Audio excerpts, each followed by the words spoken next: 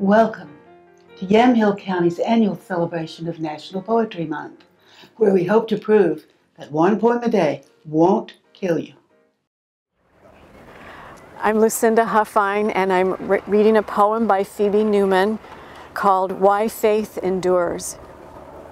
Every evening this world is reborn, not in the quick glare of morning, rising as we might with dread or boredom, but folding softly into itself the purple sea and pushing cloud banks, the quiet small frogs dangling in their ponds, and the fluting songs of eagles. In the calm, sweet twilight, deer swim to other islands. The clicking ravens rise and settle in the cedars, and the great blue herons awkwardly tuck their brittle legs to lift that impossible lightness away from shore. There are reflections moving in the water and in the sky, scarlet lights and green.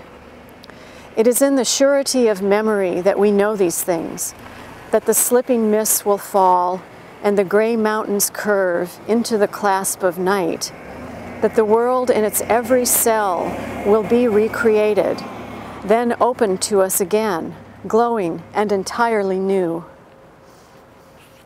What did you like about that one?